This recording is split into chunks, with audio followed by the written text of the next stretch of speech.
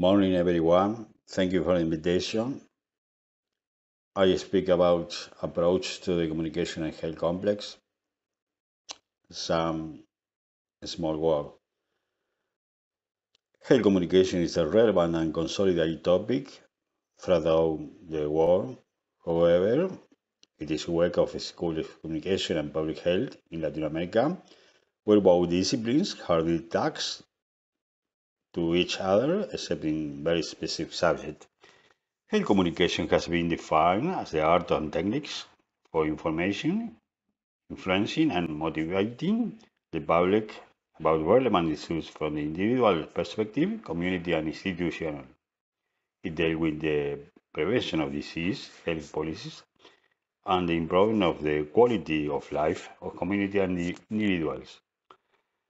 Raising the idea of the nexus of two bodies of knowledge, such as communication and health, is a complex task. In the last 30 years, the number of work that address the phenomenon of communication and health has grown remarkably.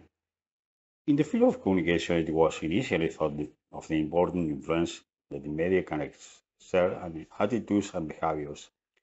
Despite significant progress on many fronts in recent decades, many of the public health challenges that afflict our societies still exist.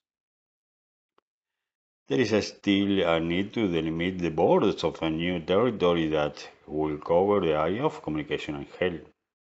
A conclusion that is beginning to spread among a large part of the experts who deal with these problems is that the use that up to now has been made of the media to prevent public health problems has not yielded good results.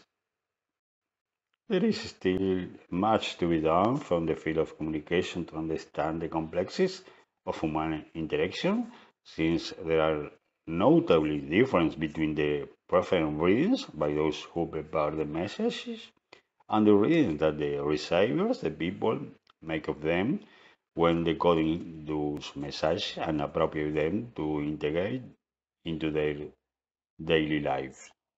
Thank you very much for your attention. Thank you.